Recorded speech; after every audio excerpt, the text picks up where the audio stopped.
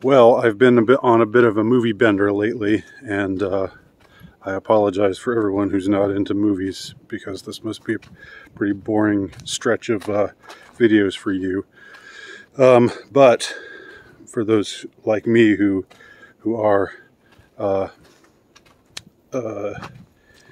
intractable cinephiles, then hopefully this is there's something of interest here in what I'm going to say, what I've been saying as well. But you know, I've been rewatching a lot of the movies that I saw, like 20 years ago, 30 years ago, and I'm finding that with my age and my perspective on things now compared to my perspective on things then, that I notice different things. And I guess that's not really saying anything incredibly profound, because that probably applies to everybody. But what I would say in my case is, 20 years ago, when I watched the movie I'm going to talk about, Donnie Darko, approximately 20 years ago, I was not at all clued in to any of the conspiracy theory perspective on things. If I thought about, in fact, I was pretty down on conspiracy, thinking in terms of conspiracies, thinking in terms of history being in some ways ruled over or controlled by malignant, malevolent, powerful forces. And I see things very differently now in that respect. Although, even now, while I believe these malignant, malevolent forces certainly exist, they're not all that exists. And there is a countervailing force that also has power. So it's not that I've come to see things in an incredibly grim light compared to how I used to see things. It's just that the way that I used to see things was that the evil in the hearts of man was more, I tended to look more upon the micro rather than the macro aspects of that. And the truth is the evil that dwells in the hearts of man exists both on the micro and the macro scale.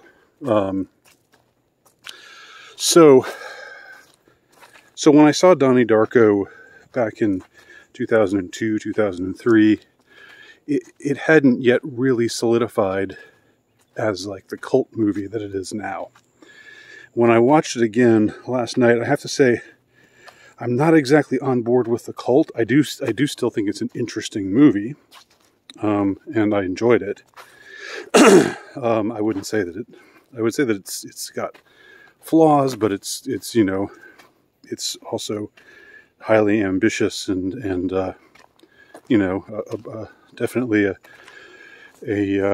definitely brain food, which I always enjoy. So when I saw it before, I think that I wouldn't really have noticed the kind of things I'm about to talk about right now. But this is a very there's a lot of what should we call it? A lot of symbolism, and there's a lot of visual thematic aspects of this movie that right now it's hard not to see as being, in some way a commentary on something bigger than the plot of the movie itself. And let me just organize my thoughts around some of these aspects that are found in this movie.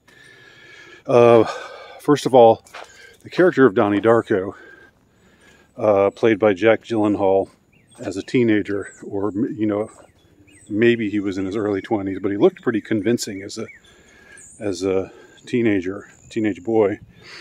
looks very young, and his sister, his real sister in real life, Maggie Gyllenhaal, played his sister in the movie, which is cool.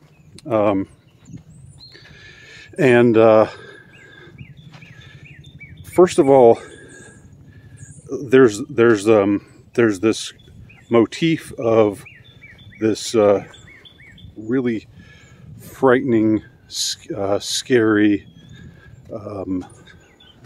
presence that is somewhat absurdly attired in bunny rabbit ears. Now, rabbit ears didn't mean much to me before. Didn't mean much of anything to me before. Now, of course, you know, it's they're known to be symbolic of MK Ultra, just like the Mickey Mouse hats with the ears on them were also a callback or a reference to that sort of thing, to mind control. So you have this creature who, with this frightening reptilian, like crocodile-like face, but bunny rabbit ears, who's talking to Donnie Darko, telling him that who's appearing in these visions, telling him that the end of the world is coming. And at one point, the creature takes off his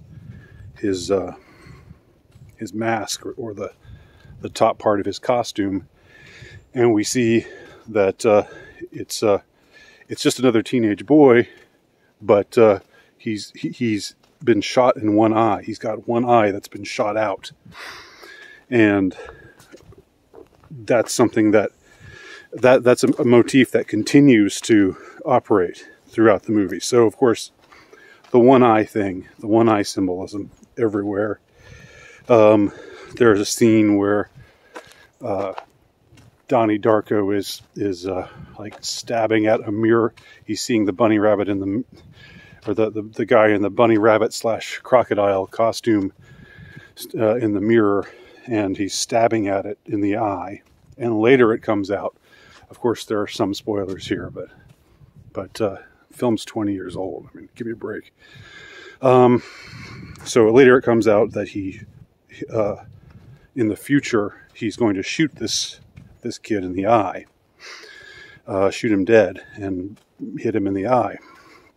So there's all this one eye stuff. There's the thing with the rabbit ears, and there's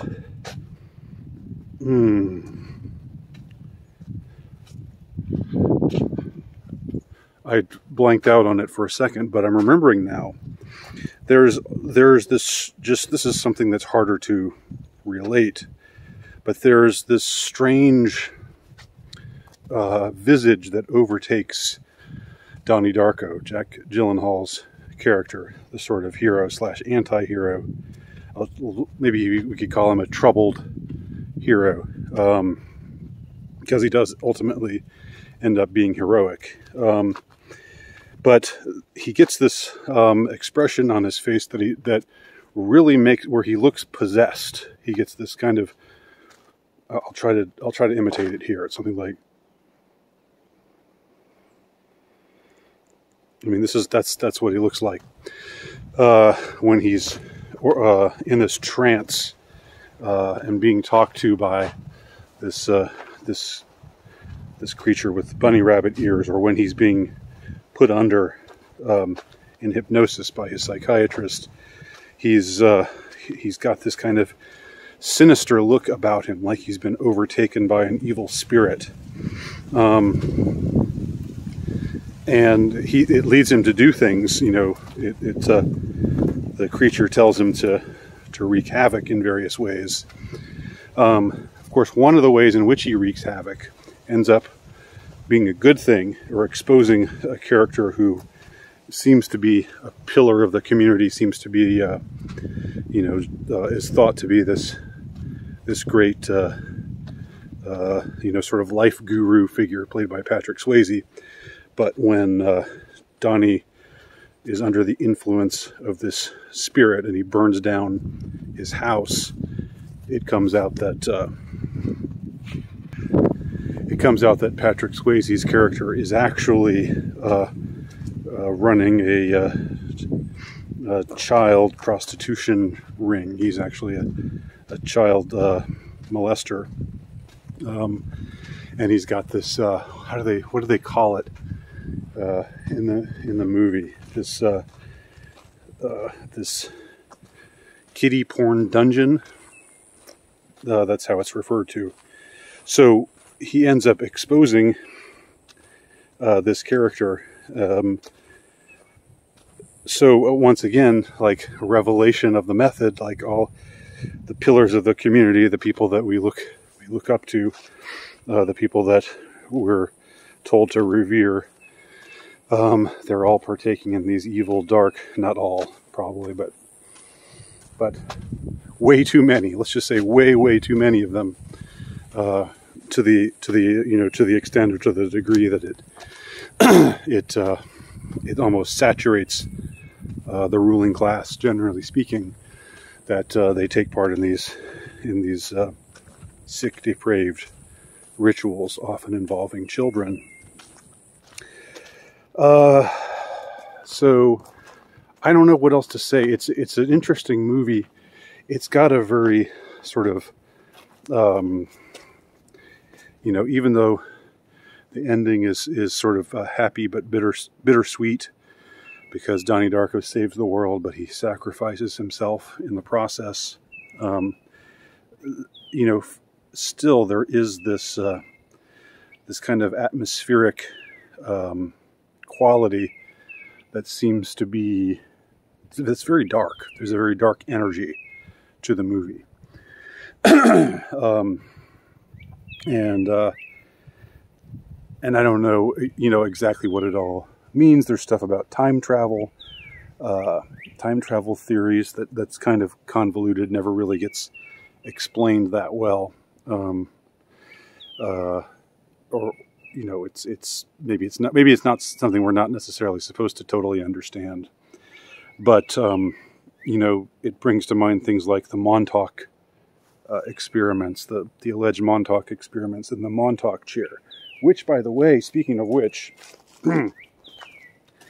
brings to mind for me the movie Eternal Sunshine of the Spotless Mind, in which I haven't seen for a while, but which I really liked back in the day when I saw it. But that movie makes extensive reference to Montauk. The characters meet at Montauk, and the word Montauk gets repeated over and over and over again. And of course, that movie's about mind control, erasing memories.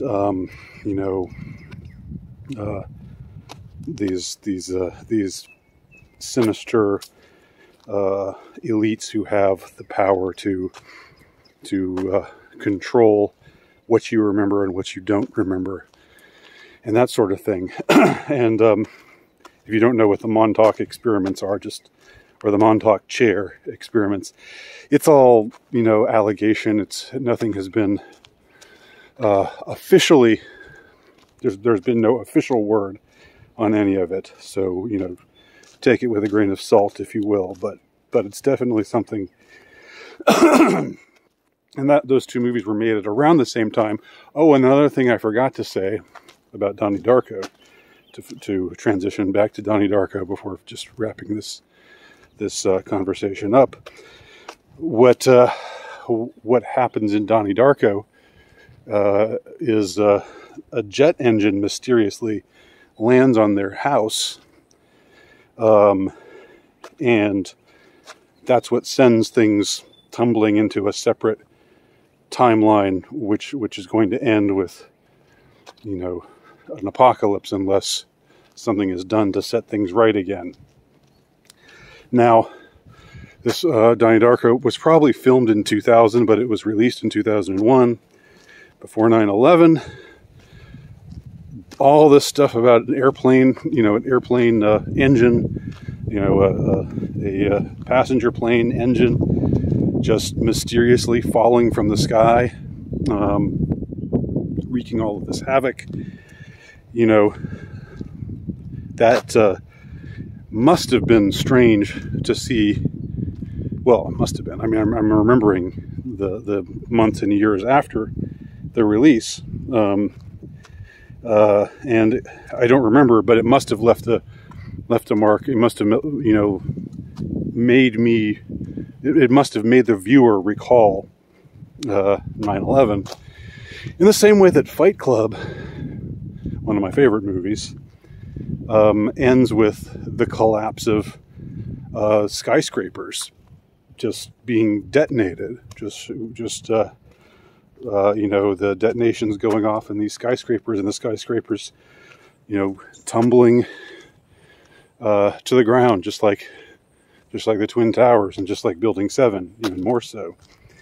And that was in '99.